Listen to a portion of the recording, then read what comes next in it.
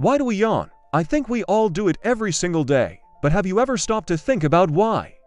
One reason could be that you're tired or bored. Yawning is your body's way of saying, "Wake up, I need some air." When you're tired, your brain gets a little lazy and doesn't work as well. So your body tries to get more oxygen into your brain by making you yawn. Another reason could be that you're bored. If you're doing something that's not very interesting, your body might try to make you yawn in order to get your attention. Like, "Hey, let's change the channel." Yawning can also be contagious. If you see someone else yawning, you might yawn too, even if you don't know why they're yawning. That's because yawning is a response to seeing another person yawn, but also a response to seeing them smile, laugh, or cry. So next time you feel the urge to yawn, ask yourself, am I tired, bored, or feeling blue?